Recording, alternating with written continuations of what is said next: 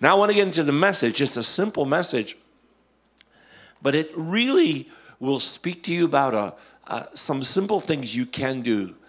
What time are we living in? It's a different time than the generation I grew up. And so Jesus said in Matthew chapter 24, verse 13, "Watch, therefore, for you neither know the day nor the hour." And you know, it's, can you put the PowerPoint on the overhead? When I read these words, keep watch, I knew what it said, but I didn't really know what it meant. In terms of like, what do you do? What do I do as a believer, as a Christian, to watch, to keep watch? You know, you just look around all the time and keeping watch like a nervous person. So I didn't understand. And as I began to research and pray, I realized what it is that we have to watch for and why we have to watch.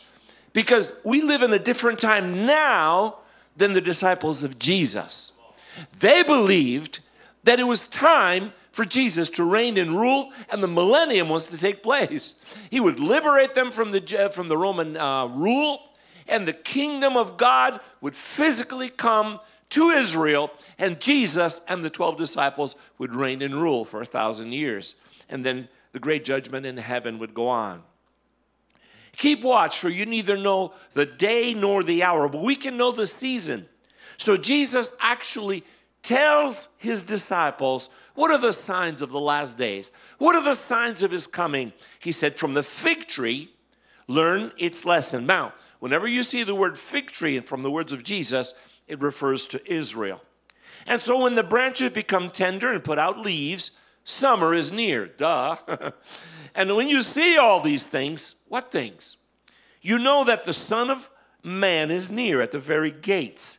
And I say to you, this generation that sees the fig tree blossom will take place. What are the days we are living in? What is the time we are living in? I believe that the coming of Jesus is very near. In fact, right at the door. And the fig tree blossoming is Israel after 2,000 years in 1948 becoming a nation again. That's the fig tree. And so in 1967, right, some of you were alive then, most not, Jerusalem was now in the hands of the Jewish people after almost 2,000 years after the destruction of the temple in 70 AD, 30 years after the death and resurrection of Christ. So we are living in that generation that has seen the fig tree Israel blossom. So the time is closer now than it was in the days of the disciples. We need to discern the time in which we live. In fact, we need to know the hour of God's timing. The disciples, they failed to discern the times. In fact, Herod wanted to arrest Jesus. The disciples were discouraged and worried and fearsome. And Jesus said, my hour is not yet. Tell that fox, Herod, that I'll still have to preach. And he went boldly to the temple. When you are in the will of God, you have nothing to fear. When you are in the will of God, God has a time for your tree to blossom, for your ministry to bring forth its fruit. God has a time. We want it right now. But you know, a seed has to die. It has to be in the ground where no one sees. It has to allow the Spirit of God to give it life that only God sees. And when the time comes, it starts to blossom. And in its season, it brings forth fruit. Amen. Hallelujah. And so the disciples, after the death and resurrection of Christ, in Acts chapter 1, they're saying, okay, now is the time. Is it now the time for the kingdom? And then Jesus starts to rise up before them. They blew it by 2,000 years, right? Small mistake, right? And then the angel says, oh, ye men of Galilee, why are you standing looking up into the sky? No, Jesus, come back. He said, this same Jesus will return in like manner in the clouds when the hour comes, when the time is right. So meanwhile, Jesus said, keep watch. Now, let's get to this phrase, keep watch. What does it mean for you this morning in Hungry Generation and you that are watching online To keep watching of what? What? Well, Jesus said it where? In the Garden of Gethsemane. Matthew 26:40, he came to his disciples. Now he took 3 of his closest, Peter, James, and John, right? And he says, watch and pray with me, for my soul is exceedingly sorrowful, even unto death. Remember that Jesus was God, man, God living in a human body that was under incredible stress, demonic oppression. And there in the garden, Jesus struggled and he prayed. And then, verse 40, he came to his disciples and he found them sleeping. These guys sleep in the worst times. He says, could you not keep watch with me for 1 hour? Well, the question still remains, keep watch. What does that mean? For the disciples in that garden, that night, and today for us in this hour in which we live. Well, Jesus actually was reminding them of Passover night. Now, we're not Jewish, right? So we don't have that history except what we read in the Old Testament. But the Jewish people knew very well what Passover night was. A quick resume. So the people of Israel were slaves in Egypt over 400 plus years. Then the night finally came for the deliverance because Pharaoh didn't want to let his people go. They cried to God, and God called a man called Moses. And he said, I have heard the prayers of my people. You know God hears your prayers that you're calling out? God hears your prayers. And the time is coming for the fulfillment of those prayers that you make to God. Hallelujah.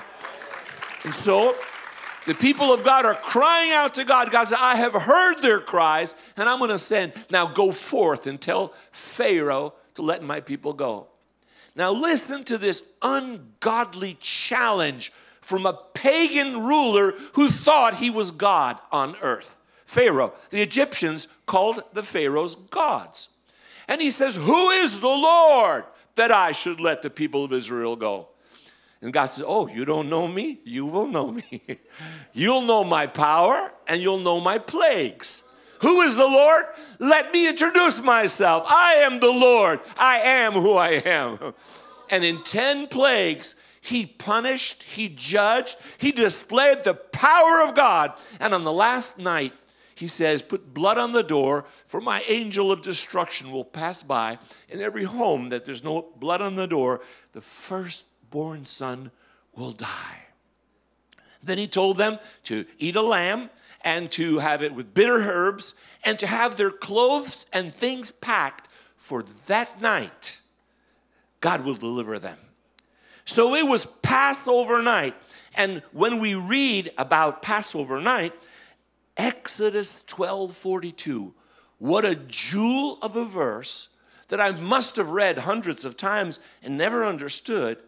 But now in the context of what Jesus said in Gethsemane, it makes perfect sense. Let me read it for you.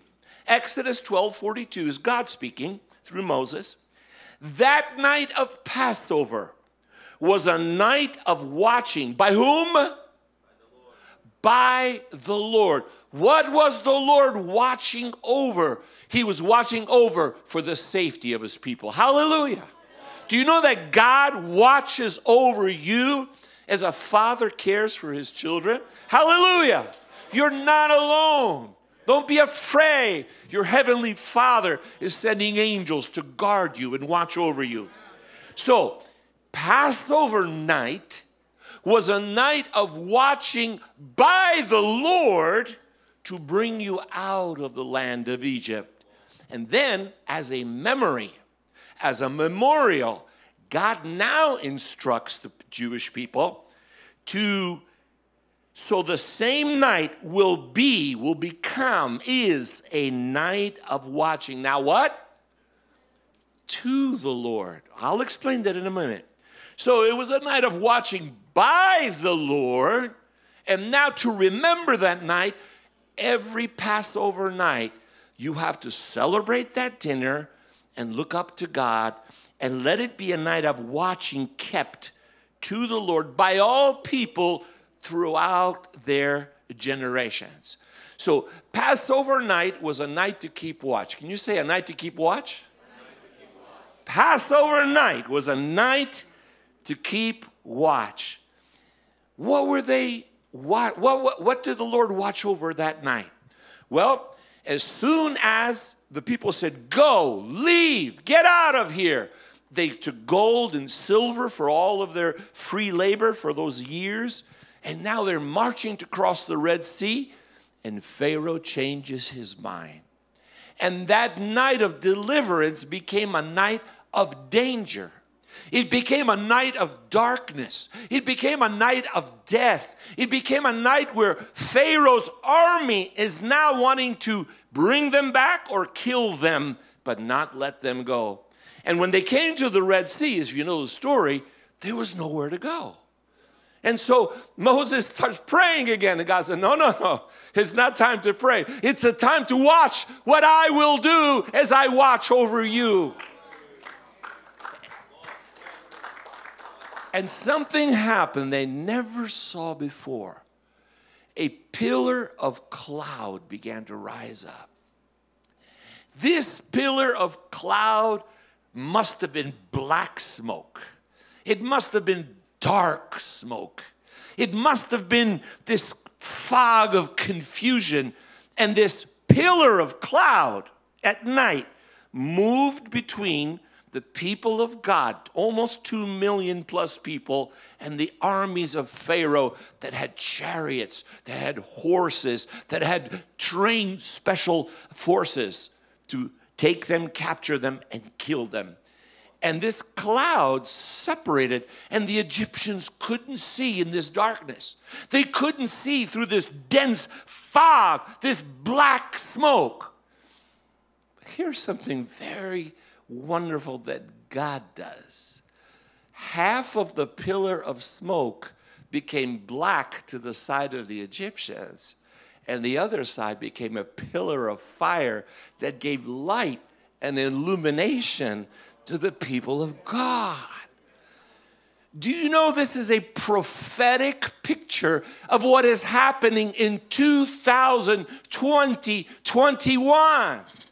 The world in which we are living now is in a black fog of smoke. They're lost. They can't see in front of their hand. They have what they think is an ideology, a narrative, and they're not understanding, they're not seeing, because there's a black cloud of confusion. Because the generation today is saying, who is the Lord? Who is the Bible that tells us how to live? Who are the 10 Commandments? Who is the patriarchal family? Who is the nuclear family, a man and a woman and children that love and fear God, the authority God has placed in the family? Who is the Lord, the world is saying. And they see black fog and smoke. And so a Christian living in this time could get really discouraged and say, oh, everything is lost, everything is dark, everything is black, everything is confusion. No, for the Christian, there is a pillar of fire, and more miracles will happen in this time. So to the world, it's a black fog, but God can heal and open the eyes of the blind. Hallelujah. God can put the fire of God where people will see the works and the action of God. Hallelujah. You know, that night in Gethsemane was a dark night. That night in Gethsemane was a black fog of evil rolling in, because on the road was Judas, who betrayed his Lord and his master. On the road to the garden were soldiers sent by the high priest carrying torches in that dark night. But on that night, Jesus was praying, and his disciples were sleeping. And he comes to them and he says, could you not watch? Watch for what, Jesus? Watch as danger is approaching. Watch as the enemy wants to tempt you. Oh, by the way, this is what links Exodus 12:42 to the Garden of Gethsemane. What night was it when Jesus was praying in the garden? It was Passover night. So they knew that they should not sleep that night. They knew that every Passover night was a special night. It was told by God in Exodus chapter 12 that ever since that deliverance, Passover night should be a night of watching. Passover night should be a night of prayer. Passover night should be a night of remembrance to see the fire of God and the waters parting and the deliverance of God from a people chased by those who want to perpetrate evil. Hallelujah. And Jesus returned to his disciples and he said, are you still sleeping and resting? Look, the hour has come. My friends, what hour was it? The hour where God allows darkness for a short time to seemingly overcome the prayers of Jesus, to seemingly overcome the faith of disciples, and now everything looks like it's lost. Wow, we lose a presidential election, everybody says everything's lost. No, it's not lost. Jesus is on the throne. Hallelujah. Jesus is still king. We may prefer one candidate above another, but that's not our salvation. The Lord Jesus is our salvation. So when it says keep watch, there's a reason to keep watch, because when we fail to keep watch, that's when we fall into temptation. Our failures come. Our failures come. Let me go back to Passover night to keep watch. No one slept that night. The Lord watched over them. And then the Lord said to keep a vigil. Go back to that slide that says a vigil. What is a vigil? A vigil is guard duty. Do you know, I think we forget when we are in the blessings of God, when we come to a wonderful assembly of believers like in HungryGen, that we think we're not in a spiritual war. We are in a spiritual war. And you know, it's not a time to rest. It's not a time to just rejoice and be happy and glad that we have each other. It is a time to keep watch, for the enemy is approaching. What is a vigil? It's a purposeful surveillance or watching against danger.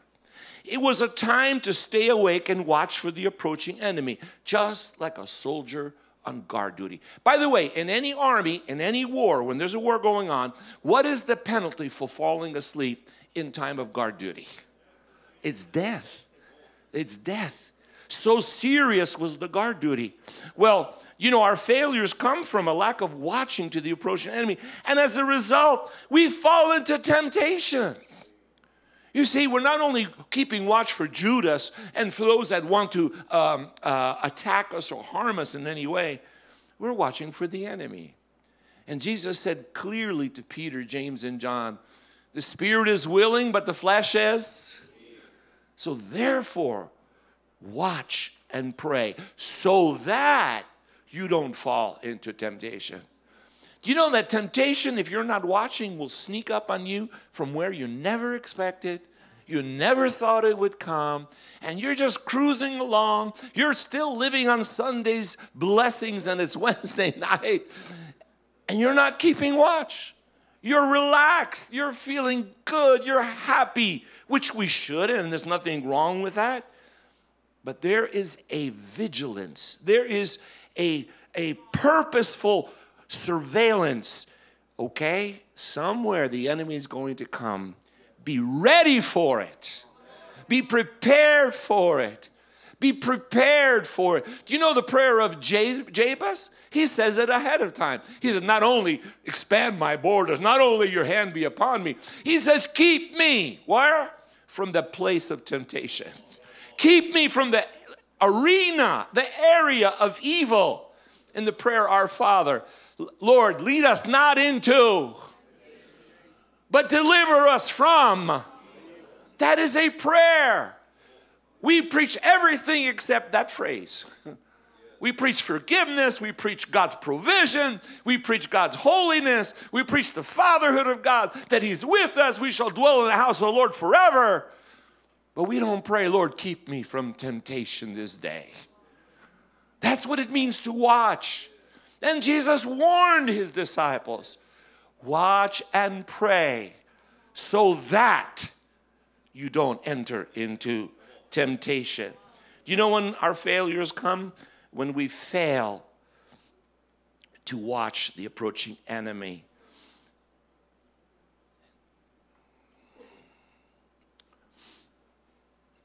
The second thing I want to say tonight, this morning, where am I? How am I? The second thing I want to say is don't sleep. Keep watch and don't sleep. There's a danger of sleeping before the coming of the Lord. Ephesians 5:14, Paul says to the most mature church, the Ephesian church. By the way, his disciple who loved him, John, who took the mother of Jesus into his own home, he was the bishop of Ephesus.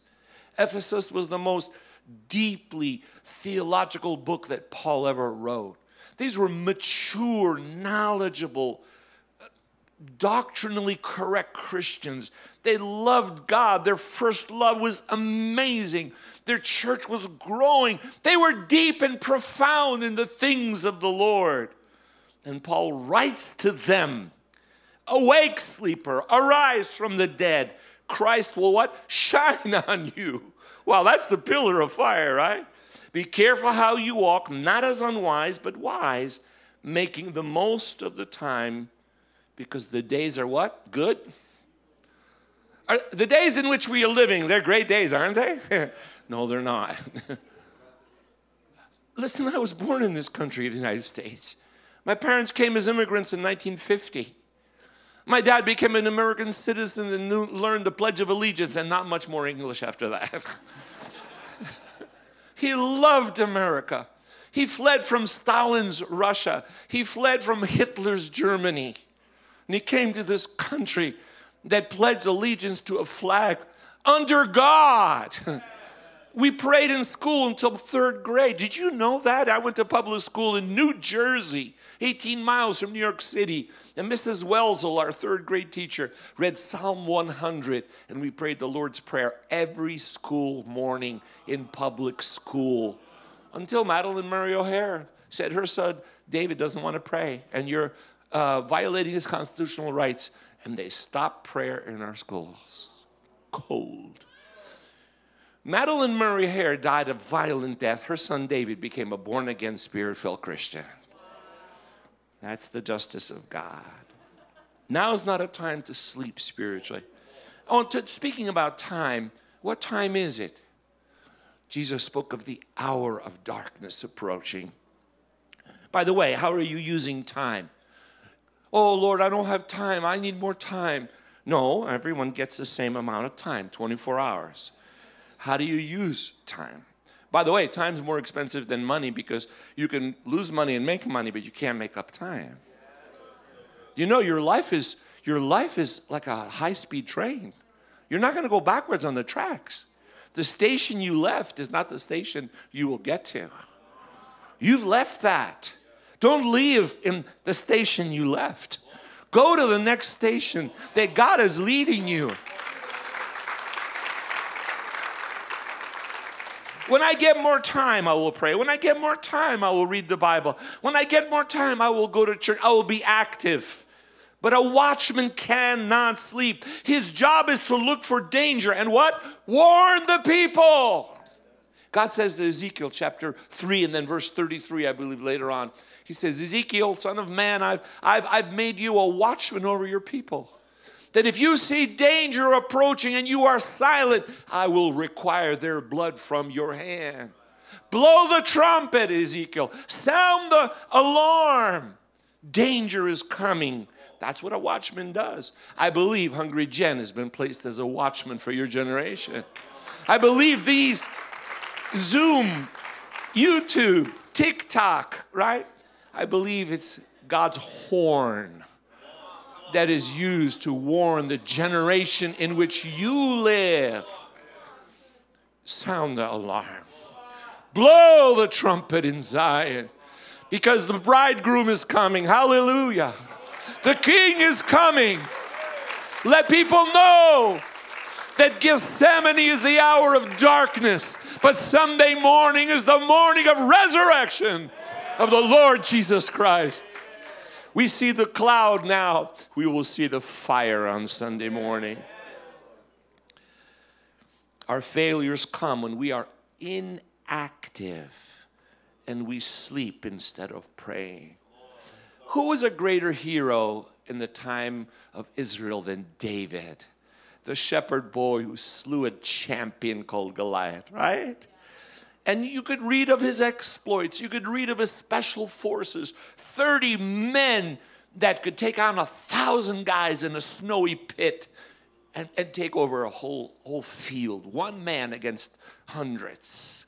Then he had 3 that were his top special forces guys.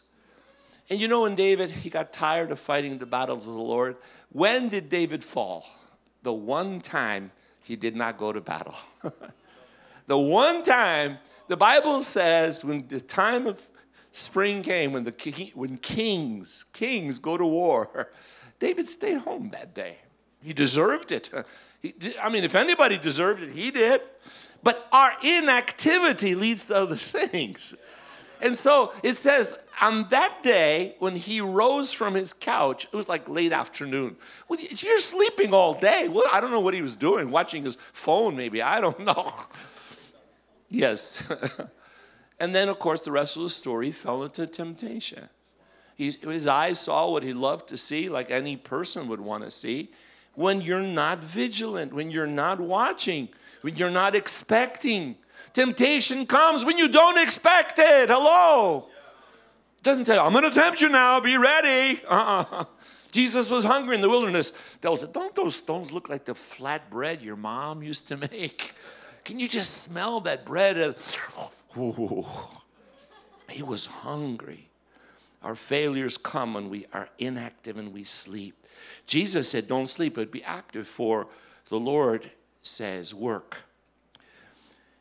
Matthew 25, verse 1 is an amazing parable that speaks about the days in which you and I are living in now.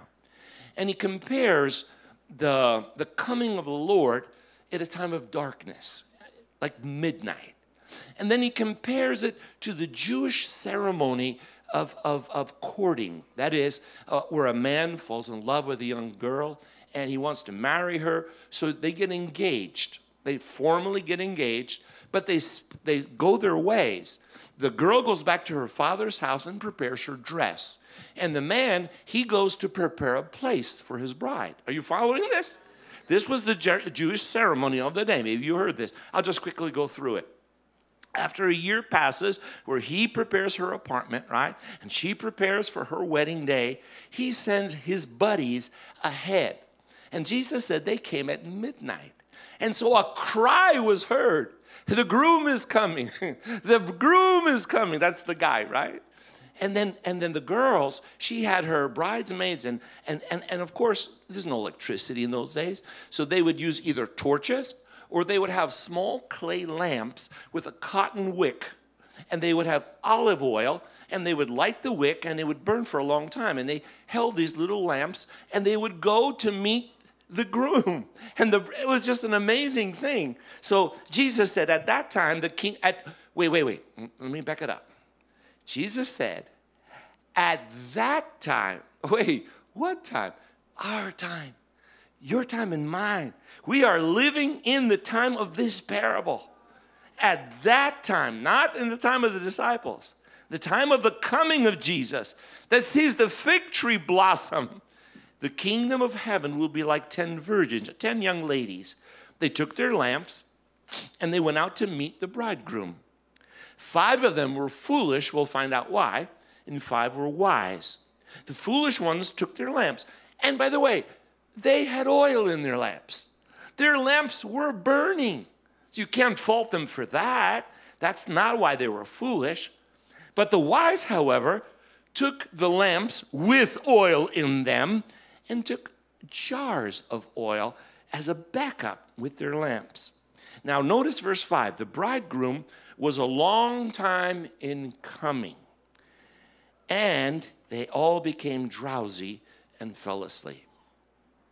What does it mean that they all fell asleep? I don't believe that they stopped praying. I don't believe that they stopped believing. I don't believe that they were not aware of what God was doing. I began to think of sleep as, isn't that the time where you're inactive on your bed? Like 24 hours and 8 of them are for sleeping, or 7 or 6, whatever you sleep. And basically you're on your back or your side and you close your eyes and you choose and you must refresh your body physically. And it's a time where you don't do anything. You're inactive. Now, maybe I've got this wrong, but I don't think so. 2020 was a time of inactivity as far as commerce, gathering, and building was concerned. Would you agree with me? It seems like our economy fell asleep. It seems like the whole world, God says, you're not going to do anything for the next 3 months. Did you expect that? No. Could you have predicted that? No. You know, a couple of years back, I was in Seattle, and the Spirit of God came upon me, and I said, you know, the day will come when the church will be closed. And I'm thinking, what am I saying? That's not faith. No, that's God's timing. That's the cloud of darkness rolling in. That's Pharaoh's army who's saying to that generation, who is the Lord? And so we see the Red Sea on one side. We hear the approaching hoofbeats on the other side. We hear the threats of the enemy. We see this dark cloud, this miasma, this fog, this confusion. And we see the miracles of God. Hallelujah. In the minute. We see the coming of the Lord. You see, the book of Daniel tells us many negative things that will happen. But it also says, but those who know their God shall shine like the stars of heaven. And they shall do exploits. And the book of Revelation says, let the holy become more holy. Let the wicked become what? More wicked and more evil. There will be a polarization, a separation of light and darkness. And you're living in that generation, and you can't sit on the fence. You can't say a little of that, a little of this. It doesn't work. That darkness will overcome you. There are kids in our church that are losing faith. They're not believing the word of God is true and accurate. Every word, every jot and tittle, said Jesus, will not fail, will not pass away. So let's look at them. Let's look at the mistakes. 5 mistakes that the foolish girls, and that's why they were called foolish. I think they were sincere girls. I think they were spirit-filled. I think they had oil in their lamp, right? Their one lamp. Number 1, they assumed that that oil would be enough. We need more oil than we think we need. We need more of God's presence than sometimes we ask for, than sometimes we seek for. I love what James said, and Pastor said it today. Draw near to me, says the Lord. I will draw near to you. He is the fountain of oil. Hallelujah. He is the giver of the Holy Spirit. He sent the Holy Spirit. And we need more of Him. More to be in the house of God. More to read the Bible. Can I challenge you? Have you read the whole Bible through from cover to? Oh, no, Pastor, there's so many boring. Like Chronicles. That's like for insomnia. 4 chapters of who was the father of who. But come to verse 10, you read about Jabez, who was more honorable. And you'll find these jewels. Yes, they're difficult. And I try to read them in the Living Bible because it's a little easier. And I just go down through the names. Because you don't have to read the father of and he begat. Just go da da da da da da da. Number 2, the foolish virgins assumed there wouldn't be any delay. We have the schedule. We know the timetable. This is happening this way. This is happening then. We have our theology. We have our end times understandings. Everything's going to happen the way I say it. No, it won't. God has His timetable, and He will upset ours. Wow. Because He's God, and we are not. But then if people who challenge that, Peter says, no, the Lord's not slow. The Lord is not delaying, as some understand slowness. He's patient with you. In fact, He doesn't want anyone to perish. Think of the worst person you know. Think of the most evil person against God. God loves them. God died for them. And he wants them to have more time to come to repentance. People say, well, if there's a God, why is there violence? Why is there wars? Why doesn't God do something about it? Number one, he did. He died for us. And number two, he's coming to bring justice once and for all. But until then,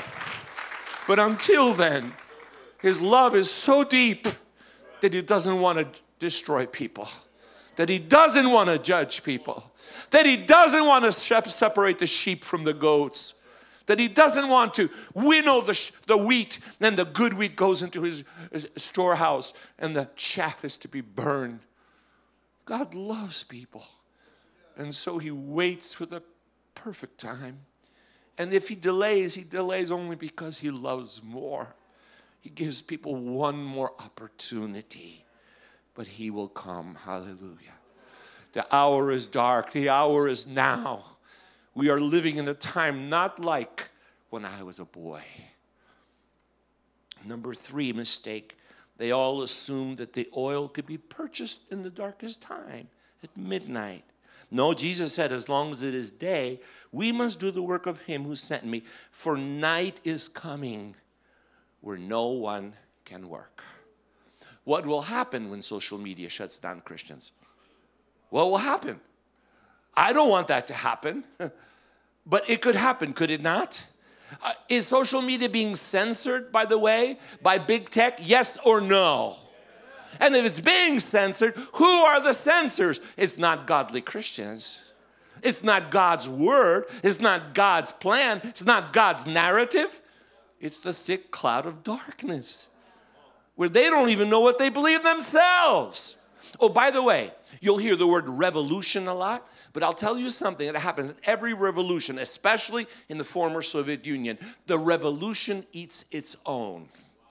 And you will see revolutionaries who started are going to be chewed up by people more revolutionary than them, and they will eat them. Because revolution doesn't care who it burns down, who it criticizes, who it tears down. They mistakenly believe that out of the ashes a phoenix will arise and a utopia will come. Without Christ, never. But the King of Kings is coming. Hallelujah. The bridegroom is coming. He's coming at an hour which you do not expect. And wise virgins, wise men and women of God, they take their lamp and they have lots and lots of oil. Lord, keep it coming, Lord. Number 4, they assume that others could give them oil. It's not. Everyone has to have their own supply. Your lamp cannot burn with the oil from the lamp of somebody else. You have a praying mom? That's wonderful. You have a godly father or grandfather or brother? That's amazing. But their faith cannot save you.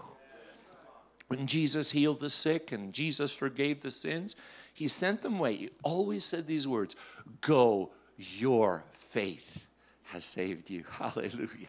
It's your faith. You can't get it from other people. And then finally, they assumed they had plenty of time. We're going to go, we're going to pray, we're going to find, we're going to fill, we're going to seek, we're going to buy, we're going to do what we always did. And they missed the banquet. Look at the days of Noah. That's what Jesus said it would be like. As in the days of Noah, he built a big ship for anyone who wanted to. They didn't believe. Noah, you're crazy. There's no rivers here. There's no lakes here. There's no seas here. You're building this massive boat. Why? Oh, it's going to rain. What's that? Oh, the floods are. Flood? What are you talking about? We have dew. We don't have floods. And when it started to rain, people are saying, oh, what he said was true. When the waters began to rise, what he said was true. But God shut the door. Can you picture people treading water in the days of Noah, banging on the ship? We believe now, Noah. Now we get it. Noah, you were right. God was right. God, we repent. But God shut the door. Oh, we need more time. He gave you 100 years. Some say 120.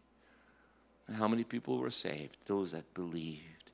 Matthew 24, as it was in the days of Noah, so shall it be in the days of the Son of Man. Finally, keep extra oil, for the time is now. It's a symbol of the infilling of the Holy Spirit. Do you have the power of the baptism of the Holy Spirit with the sign of speaking in tongues, with the manifestations of the Spirit? This is not just a prayer language. This is a ministry language. Hallelujah. I have to say this. I heard John Bevere. I was mowing the lawn, and I like to put John Bevere on. He's one of my heroes. And he says there's 4 kinds of tongues. I thought, whoa, 4 kinds. I thought there was 2. And when he explained that, I said, yep, there are 4 kinds of tongues. Number 1, the tongues of Acts chapter 2, many of them were actual languages of the people who had come from Cappadocia and Turkey and Spain. And as the disciples spoke in tongues, they didn't know what they were saying. They were actually speaking someone else's language. My mom got baptized in the Holy Spirit when she was 7. First time she was ever in an evangelical church. She went with my grandmother, and they were late. They were kneeling in the corridor, and the Holy Spirit came. And my mother, Luba, started speaking in other tongues and singing in the Spirit. 7 years old, and grandma says, what's happening with your child? She's babbling. Well, pastor run over. He said, that's the Holy Spirit. And they had New Testaments, and grandfather had a New Testament. He said, yeah, it's in Acts chapter 2. As it was in the days of Joel, I will pour out my Spirit, and your young, you know the verse. You know the thing. 2 weeks later, my mother, Luba, 7 years old, is by the window, and she can't stop singing in the Spirit. She has a beautiful voice. My sister Rosita has her voice, right? She ministered singing from place to place. And this 7-year-old girl is singing, and there were men in the garden, because my grandfather was an officer in the army, and he was very wealthy, had lots of land before the communists took it away. They liberated them from their land. And these men ran into grandfather, and they said, I didn't know you were Jewish. He said, no, we're not Jewish. We're Protestants. No. He says, your daughter, Luba, she's singing in Hebrew. What is she singing? She's singing the Song of Moses. He says, that's a little girl. She's 7 years old. She doesn't know any Hebrew. We heard it in our own language. Come on, tell us that you're Jewish. We're not Jewish. So that's the first kind of tongues, a sign to the unbeliever that God is speaking through languages they understand, right? The second kind of tongues are tongues for the church, because there are 9 ministry gifts that are to be used publicly for the building up and edification, like prophecy, right? Or speaking in tongues with interpretation of tongues. That's a public ministry gift, right? That's the second kind of tongues. The third kind of tongues, and I've experienced this, and the last time I was with you, is the tongues that come upon you that are tongues of intercession, where you don't know who you're praying for, but you're burdened heavily for someone, and you're praying in tongues, and finally the burden lifts, and God heard what you prayed in tongues, and that person is saved and delivered. Oh, hallelujah. Do you know that when you are baptized in the Holy Spirit, your tongues could be a sign to the unbeliever. Your tongues could be a ministry gift to the church. Your tongues could be a tongue of intercession for someone. And then the fourth kind is your prayer language, where you pray as everybody prays in a concert of prayer. You're not praying to the church, you're praying to God. That tongues doesn't need interpretation because it's you and the Lord. And that builds you up in the faith. But I'm not going to get into that. I'm just going to say our failure comes when we are satisfied with our present amount of God's Spirit. Therefore, seek more oil. I'm going to bring you one last story. In the Old Testament, a widow ran out of oil, and she was going to die. But the prophet came. He said, you know what? Bring your vessels, and not a few. Go and borrow vessels from your neighbor, just empty jars. As many as you bring. The lady's like, why? Just do it. So she had how much faith? She brought all the vessels. She had every jar, every container, right? She went to the neighbor, can I borrow some of your jars and vessels? What do you need them for? I don't know. Just give them to me. So as many as she brought, we're not told how many, the prophet began to pour out oil, and every vessel she brought was filled. Now notice this. When there were no more vessels, the oil stopped. Do you know when the work of the Holy Spirit in a church stops? When there's no more open, receptive people. Because we are jars of clay. And this glory is not enough. But we have this glory in jars of clay. And if your heart is hungry, if your heart is empty, the Holy Spirit will fill you and the oil will flow. Hallelujah. So what time is it? The time is now.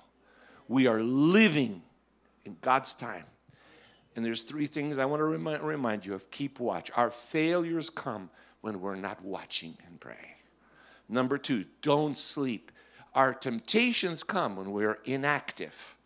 And number three, we are foolish when we are not filled with enough of the Holy Spirit. Because then you live in your own power. Then you live in your own energy. Then you get burnt out. Then you get tired. Then you blame the church. Then you are unhappy. Why? Because you ran out of the presence of the oil of God. Stand with me, would you? Hallelujah. Father, in Jesus' name, I pray, Lord Jesus, you would teach us, Lord, what it means to keep watch, to be the guard on duty, to blow the trumpet, Lord, to wait, Father, for danger is approaching, Lord. I pray your Holy Spirit would begin to fill and baptize, Lord, as people seek your face, Lord. Oh, Heavenly Father, help us not to be sleeping or inactive, Lord, but to be faithful to follow hard after you.